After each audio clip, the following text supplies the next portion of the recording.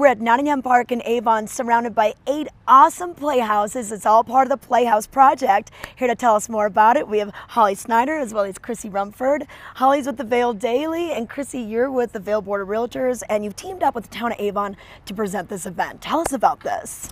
Yeah, it's a one-of-a-kind event. It's never happened before.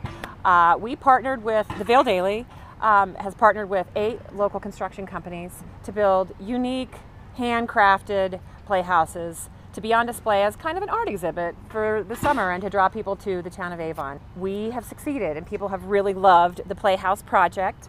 Now we are going to be putting the houses on auction, and you can take one of these unique, amazing, handcrafted works of art back to your house for your grandkids, for your own kids, with an auction, and the auction is live right now online at playhouseprojects.org, and it will culminate on Saturday, July 21st at 12:30 p.m.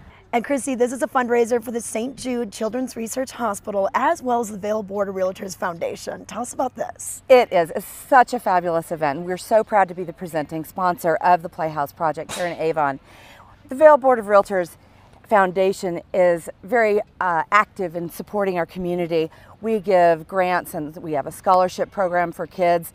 We support people in need because of catastrophic illness or injury, and that's where all of this money is going to go. It's going to go right back into the community, which supports us as realtors. Yeah, and all these little tiny homes will be able to go home with someone, and it is so neat to see the hand craftsmanship and how different they all are. I mean, these are not your regular everyday playhouses. These are unbelievable pieces of art. Okay, well, we are going to still have them on display through Monday, July 16th, and online voting goes through midnight on the 16th, right? Right, so vote for your favorite before midnight on July 16th. That's this coming Monday.